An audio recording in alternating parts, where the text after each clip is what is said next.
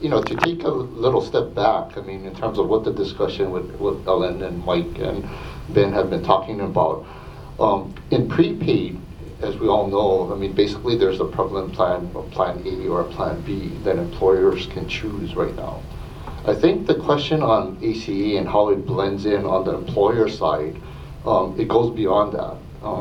And in terms of the flexibility of what's going to be allowed or how is prepaid going to blend with ACA. The way I look at what the potential ways that could end up being with respect to ACA versus prepaid is that on the prevalent plan, as Ben had said, it's probably going to be rated as a platinum plan under what ACA has what they call the metal levels. And on the employer mandate under ACA is that on the connector on the insurance exchange, there's 4 metal levels of plans that can be offered for employers. And it starts with platinum, gold, silver, and bronze. And it's based on this thing called actual value.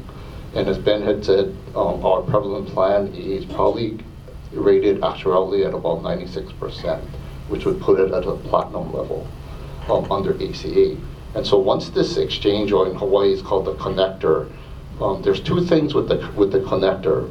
One is that there's an individual portal that's going to be created where individuals who either are going to qualify for subsidies, either to getting Medicaid at 100%, or depending on what the state does, will get subsidies. Depends on where they are in the poverty level.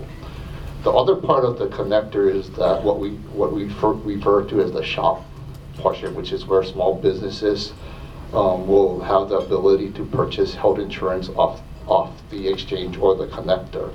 But it's an option. It's not required to purchase it's not required for small businesses to purchase health insurance through the connector. Okay. They can still continue to purchase outside of the connector, but if you don't purchase through the connector, then the subsidies that Ben was talking about, small businesses will not be eligible. And I'd like to point out that the subsidies for small businesses are already available. So small businesses should check with their accountants to see if they qualify for the tax credits.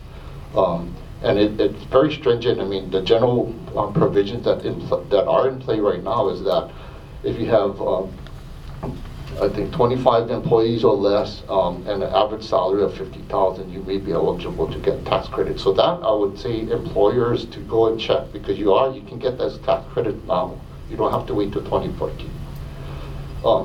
But going to the connector and again the metal level versus the prevalent plan A or prevalent plan B, what could happen in 2014, and it's actually going to be sooner than that because the connector has to be operational by October 2013 for enrollment for the January 1st, 2014 start date.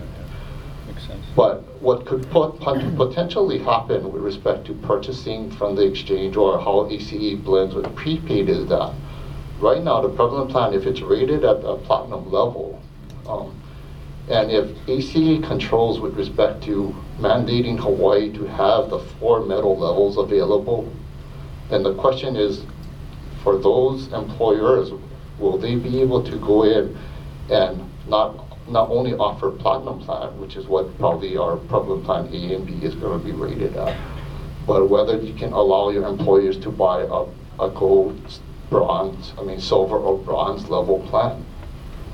And if that happens, then I think the prevalent plan standards in Hawaii will drop, where potentially the bronze plan will become the prevalent plan.